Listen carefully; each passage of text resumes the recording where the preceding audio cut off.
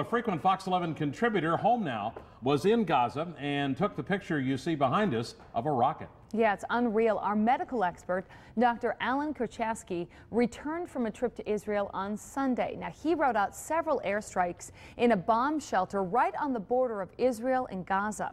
Dr. Al sat down with Fox 11's Alex Rinaldo to share his story. The video is grainy, but the sound is clear. In it, you can hear an airstrike warning siren in Tel Aviv, 40 miles away from the Gaza Strip.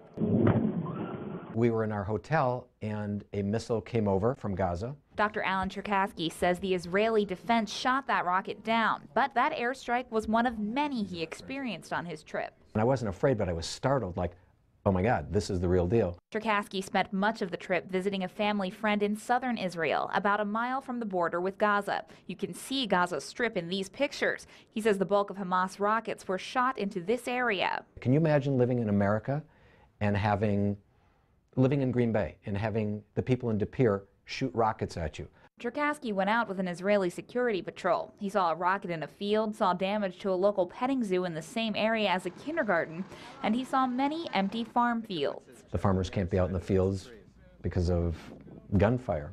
Cherkasky says life along the border is not easy. They live under this constant threat, not knowing if a rocket's coming in, when it's coming in, where it's coming, and it really paralyzes the population. A lot of time is spent in bomb shelters like this one Cherkasky slept in, but he says many people go on with life despite the fear. In the markets and shopping, stores, just leading their lives.